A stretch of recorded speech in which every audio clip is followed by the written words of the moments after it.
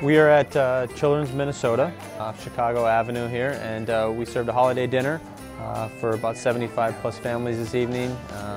It was a nice little getaway for everybody.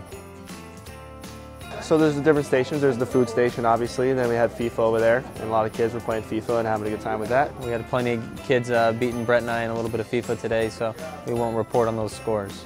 And then at the end here we have the merchandise, the gear. The kids get geared up and the families get geared up. With a limited edition ornament of PK, we had some autographs, we had the Loon's hat, of course. The hats seem to be the favorite. I really like the hats, and the kids seem to enjoy the hats a lot. They put them on right when you give it to them, so they seem to like that a lot. I was surprised to see the PK ornament. I didn't know we had one, so I'll be taking one of those home for my tree. I'm just interacting with the kids, interacting with the families, obviously, that come through. Everybody has a different story.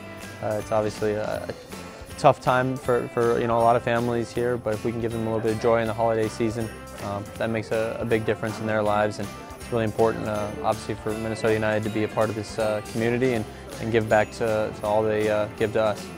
Trying to give the kids a little bit of relief and maybe a little escape from things that are going on. So that's one thing that's really cool for me, especially when they come here and they're grabbing the gear and stuff, and it seems to make them happy right away.